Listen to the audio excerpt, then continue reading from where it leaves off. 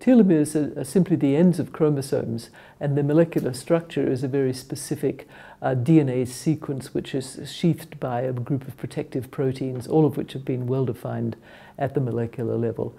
And the repeated DNA sequences, normally we're born with about 10 kilobases at the ends on average of our chromosomes, but that can dwindle down to about half on average as we go through aging.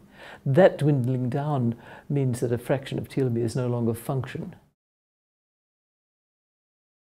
Telomere length is inherited to a fairly large degree, but we don't know how much of that is genetic and how much is simply the telomeric DNA itself carried through on the chromosomes through the parental gametes.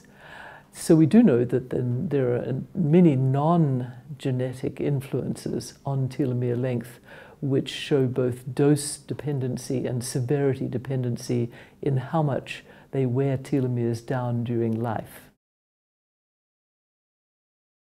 So what we know is at the cellular level, if the telomeres wear down too much, then they no longer protect the ends of chromosomes, and that can lead to chromosome instabilities and hence has a role in cancer etiology because of chromosome instabilities. Very importantly though, when the telomeres get too short, a normal cell will set up a response.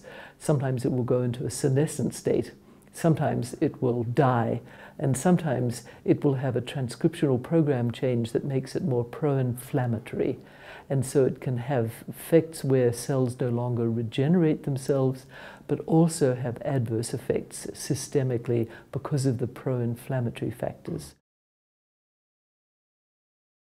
There's probably more hundreds of molecular mechanisms than you could ever imagine, because every mechanism one has looked at affects both the wearing down and, in addition, the ability of the telomeres to be regenerated by the enzyme telomerase, which we discovered can add back telomeric DNA to chromosome ends.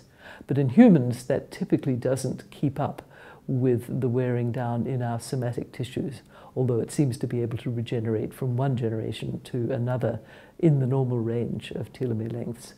However, what we do know is that the non-genetic effects include many malleable effects, and in particular chronic psychological stress, which of course we know the brain has clear physiological readouts when it's under chronic stress, such as dysregulation of cortisol. That has major effects. We find chronic stress has major quantifiable effects on accelerating the wearing down of telomeres throughout the body, but usually measured in blood cells. That in turn clearly increases risks of common diseases of aging. They include cardiovascular and some cancers. Cancers are more complicated because some cancers are actually spurred on by having better telomere maintenance determined genetically. These are weak but discernible effects.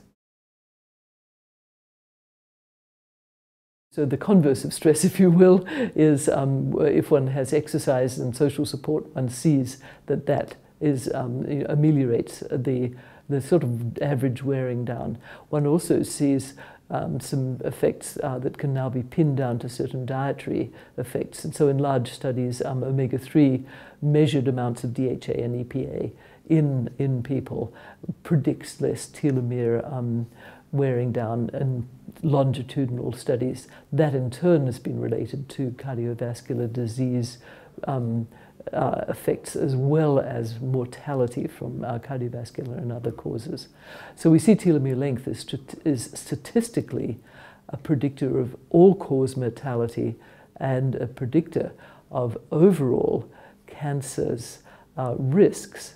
But within the groups of cancers, of course cancers are hundreds of diseases, there are differences where there are some cancers which are adversely affected by having, that is, risks go up when the telomere shortening is greatest, particularly clear in Mendelian diseases of telomere genes that are mutated, and haploinsufficiency leads to very accelerated telomere shortening and very greatly increased risks of cancers for certain subsets of cancers.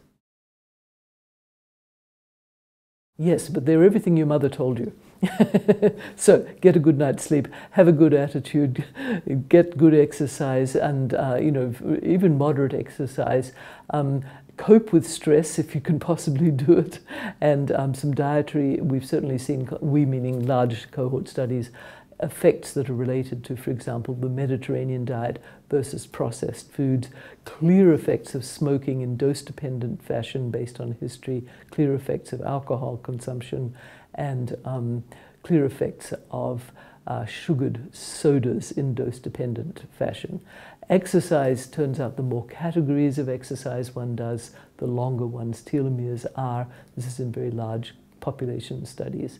So one sees essentially, it's essentially everything your mother told you, but probably don't take quack medicine that purports to increase telomerase, because there's good biological reasons and good cancer genetic reasons that argue that that could push one into higher risks for certain cancers. I can't give you really good numbers as to the relative contribution of the risks, but they all go in the same directions. And I think the very interesting challenge is to understand what fraction of the risk, which is clearly caused by things by tobacco, smoking, lack of exercise, and other factors. And we don't know much about stress factors in cancer etiology, but those effects of stress on telomeres are somewhat comparable in magnitude to the effects of these other well-known cancer risk factors. And I'd very much like to know if that is a role that may be played in cancer etiology or not. It's simply not known at the moment, but now there's a strong pointer that one should at least look based on this particular biomarker. Yes, if you're prepared to risk cancers.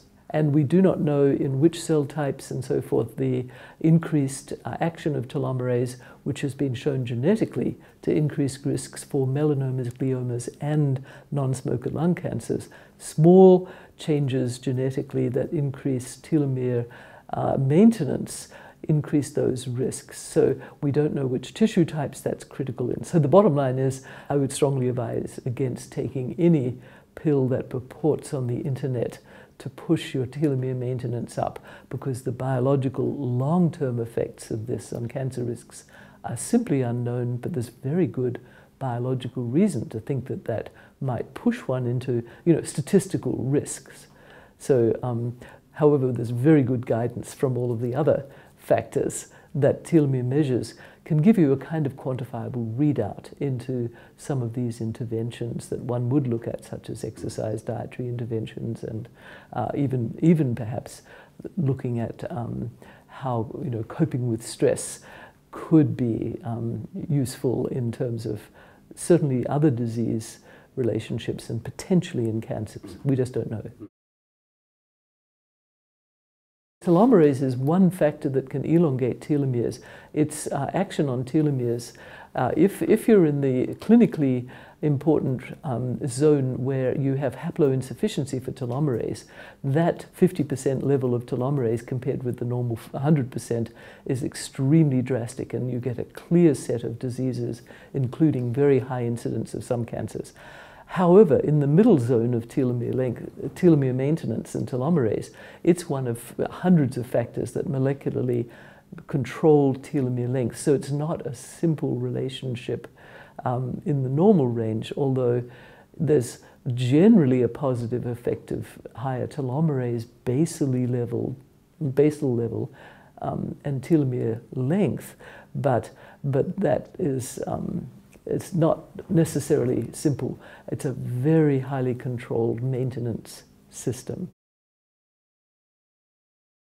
For telomere maintenance, what we found is that all of the health practices that are very simple kinds of practices that are traditionally one's mother tells one to do, exercise, get a good night's sleep, stress reduction, eat sensibly and so forth, don't do too many diet sodas, and do not smoke or have excessive alcohol, all of those quantifiably in dose-dependent ways relate to adverse effects on telomere maintenance.